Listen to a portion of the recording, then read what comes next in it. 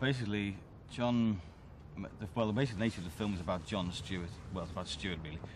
John met Stewart in Liverpool Art College in 1957, and Paul McCartney and George Harrison were at the Institute, which was this part of the same building around the corner. It was a school, a high school, and that's how they kind of got it together.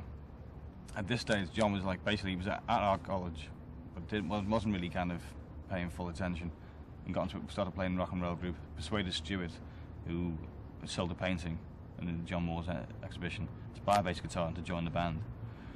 And they basically got the job of being the resident band for the college. Used to play at every college dance, and basically all student whatever. But they were not very, well, they weren't considered by anybody from all the people like Alan Williams, who was their first manager, who was a pain in the arse, to be any good at all. So although they played a few gigs, there was no money involved. It was just basically, they were at college, therefore they got to be in the college band.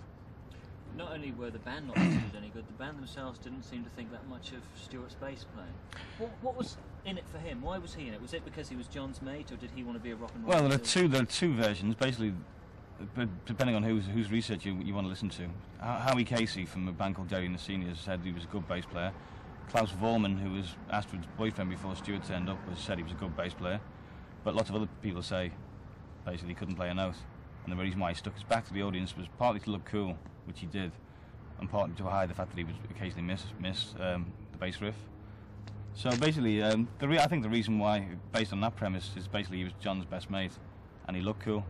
Also, all the girls fancied Stuart. So if you're going to have you basically everyone else, all the rest of the band got Stuart's cast-offs. So we'd just stand there, kind of looking cool with his shades on, chewing gum, smoking a cigarette, with a big quiff. And if all the girls would come over and say hello, blah blah blah, and so the rest of the band would say, "Oh, this your mate, is it? Oh, hello, love, yeah, and all that." So basically, he was there for two reasons: one to look cool, one to be John's mate, and one to attract the girls. That's three reasons, isn't it? Really, bad mathematician.